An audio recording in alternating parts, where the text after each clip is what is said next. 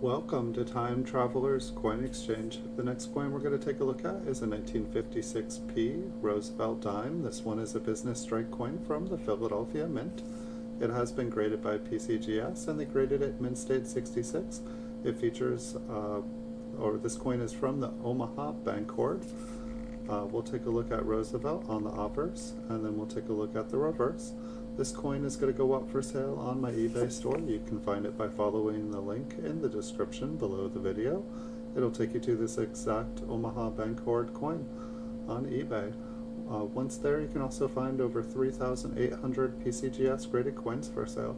Thank you all so much for watching. Have a really good week, and I'll see you all in the future.